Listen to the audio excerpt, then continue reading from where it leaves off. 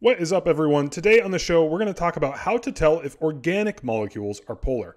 Organic molecules contain mostly carbon and hydrogen, and they're the subject of organic chemistry. So it's pretty common to move from general chemistry to organic chemistry, and you still have to determine if molecules are polar or not. Turns out this is actually way easier than it was in Gen Chem.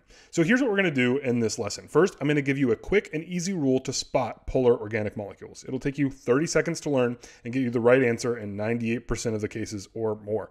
Then we'll explain the quick and easy rule, and lastly, we'll talk about some important exceptions. Okay, first up, the quick and easy rule. Organic molecules are generally polar if they contain anything other than carbon and hydrogen. So just carbon and hydrogen means nonpolar. Anything else? That's polar. That's almost always right. So here we have butane.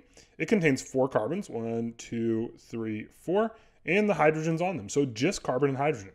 And that means this guy is going to be non-polar. On the other hand, we now see on the second molecule a chlorine tacked on. As soon as we get that chlorine tacked on, that chlorine, because it's electronegative, makes this molecule polar. Now, to make the rule a little more specific, I'll tell you what it is that you'll typically see on organic molecules that make it polar. Organic molecules are generally polar if they contain nitrogen, oxygen, fluorine, chlorine, bromine, iodine, or sulfur. That's a long list. How can you remember it? Well, it makes a nice 7 on the periodic table.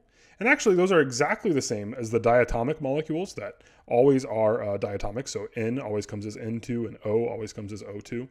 And then we just tack on sulfur. So pretty easy to remember those exact atoms. To be honest, anytime you see something that's not carbon or hydrogen, it's almost always one of those anyway. So the first version of the rule is totally legit. And let's go ahead and practice and apply that to a bunch of different molecules. Here's all we're going to do. We're going to look and see if we can spot something that's not carbon or hydrogen. If it has anything that's not carbon or hydrogen, then it's probably polar. So we look at molecule 1. We see that it has bromine. And because it has bromine, we're going to say, hey, you know what? That's polar. Then we look at molecule 2. It has some double bonds, but still only carbon and hydrogen. And so that's going to be non-polar. We look at molecule 3, benzene. It has those double bonds alternating around that ring, but still only carbon and hydrogen. So it's going to be non-polar.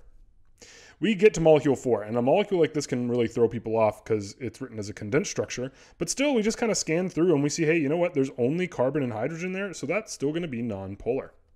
Let's go to molecule 5. On molecule 5, we see, oh, there's an oxygen, and guess what? It's going to be polar. On molecule 6, we see a sulfur and a hydrogen, and guess what? That's going to be polar. In molecule 7, we once again see OH, so that's going to be polar. And then on molecule 8, we have a condensed structure again, but notice at the very end, we have a chlorine snuck on there. And so that's something that's not carbon or hydrogen, and so it's going to be polar. All right, so this rule is super easy and almost always right. Let's talk about why it's right. Remember that a polar molecule requires a polar bond and asymmetry. Here's the thing though, because organic molecules are large, they're almost always asymmetrical. They have different terminal atoms all over the place. So for example, if we take a look here at the molecule on the left, we got some chlorines here, and then we got carbons floating around in other places, and we have hydrogens floating around in other places. And this is just kind of the norm for an organic molecule where you have all sorts of different atoms on your carbons. Okay, so because you have different terminal atoms, you have that asymmetry in almost all cases. So basically, when we think about these requirements, asymmetry is almost always there.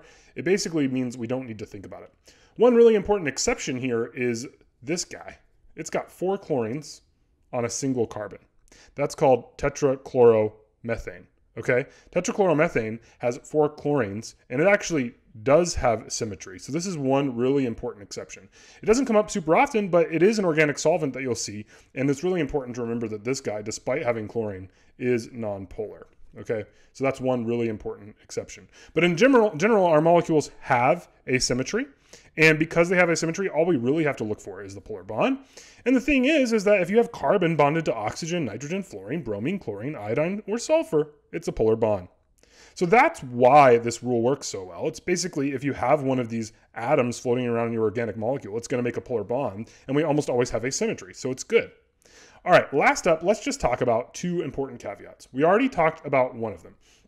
This guy is the only organic molecule you'll see floating around relatively often that contains non-carbon or hydrogen that's actually non-polar. So really important to remember that.